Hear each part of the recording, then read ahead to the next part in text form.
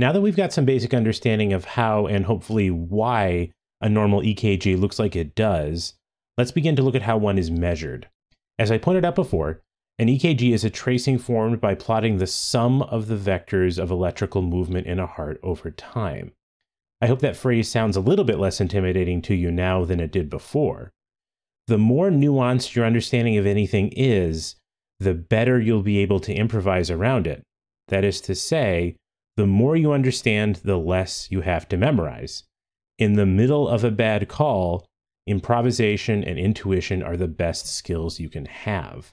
Take the time to learn the whys, and you'll be a great paramedic. The reason I'm hitting this so hard is that, at least in my experience, the technical underpinning of how an EKG is measured is something that a lot of paramedic programs gloss over quickly, and a lot of paramedic students' eyes glaze over for. It isn't initially intuitive for a lot of people, but it's incredibly important. If nothing else, an actual understanding will help you troubleshoot.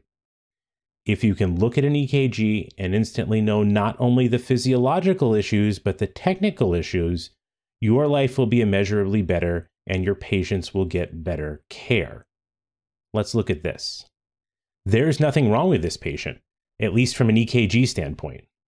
You need to understand that those leads are being recorded at the same time and that there's no way for an arrhythmia and a normal-looking rhythm to occur at the same time. All the leads there except for lead 3 depend on the right arm. There's no arrhythmia. This person is twitching their arm. I've seen this happen in the field and in the hospital. Don't be the person who starts treating a tremor with cardiac medications. Take the time to learn this stuff. It's neat. The components of an EKG vector are its intensity and its direction. For us, both of those together are expressed as a voltage. Voltage is at the same time very intuitive and not very intuitive. I think that's a good summary for physics as a whole. Most people go through life with an understanding that voltage has something to do with the intensity of electricity. If you turn up the voltage on a light, it gets brighter. You turn it down, it gets dimmer. A high voltage power line is somehow more dangerous than a normal one. I think everyone gets that much. For our purposes here, voltage is a reflection of electrical movement in the body. That actual movement of electrons is called current.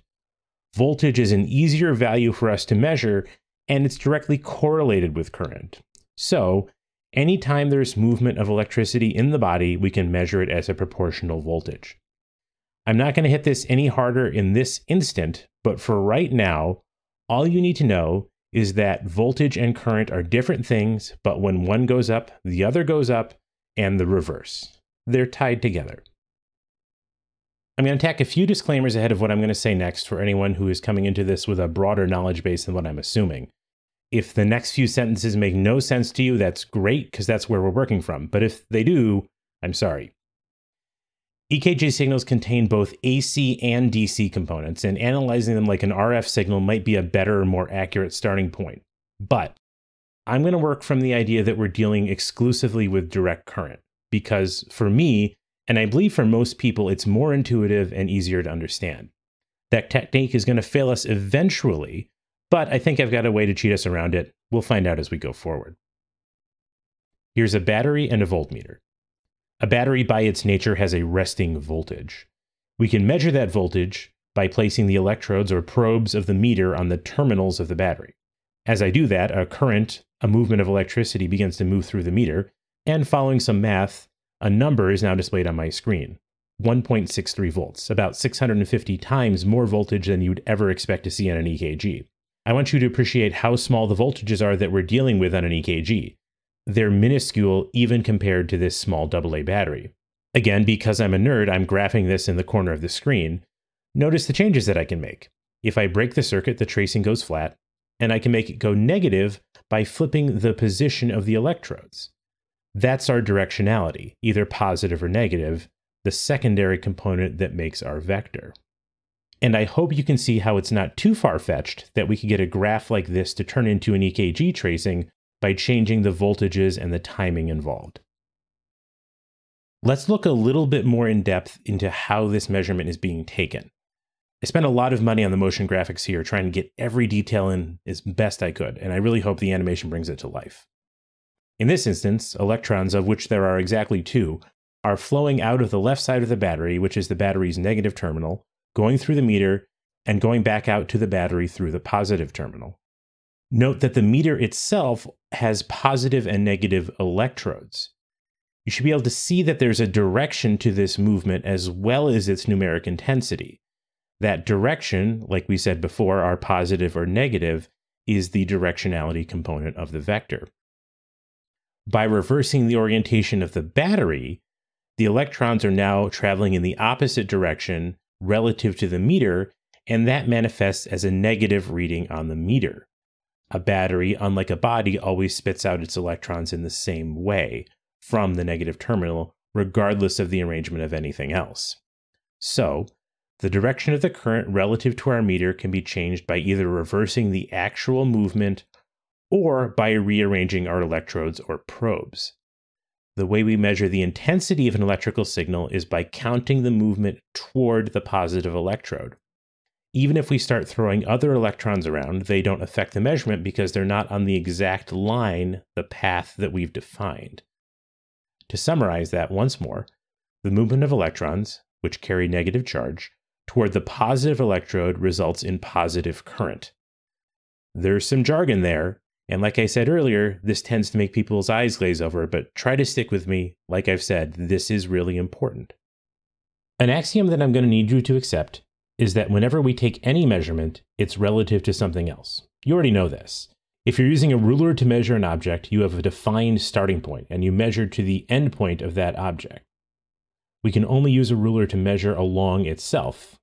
Unless I move and reorient my ruler to a new object, I can't use it for its intended purpose.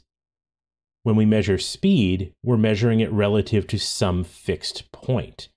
You're not going 65 miles an hour down the highway, you're going 65 miles an hour relative to being stopped. If I also move the ground beneath you, that speed value is going to change.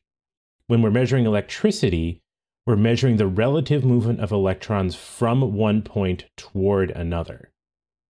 Any current moving along a line from the negative electrode to the positive electrode is what we can measure. Anything that's not along that line, we can't measure. And here's the thing, you've already met that line before in our block model. We've been measuring our current expressed in up and down arrows, and that's because we're measuring it by a line with a negative electrode at the top of the image and a positive electrode at the bottom of the image.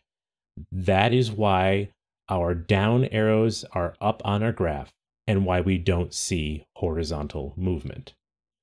The directionality component of our measurement is limited to one dimension. Only vertical change matters in this view. If it's not moving toward or away from our positive electrode along a line or a line parallel to our negative electrode, we can't see it. One more way to look at this is the graph's vertical axis is a line connecting the negative electrode to the positive electrode. And that's what we call a lead. So, let's redefine our line. I'm going to rotate our electrodes 90 degrees. The negative electrode is going to go on the left, and the positive electrode is going to go on the right, and we'll rename our vertical axis to the number of right arrows because the positive electrode is on the right. Once we start this, we'll see what happens. Our atrial depolarization is the same, and then nothing. All of our energy was moving up and down in this model, and the small bit of left to right movement we have both cancel out to zero.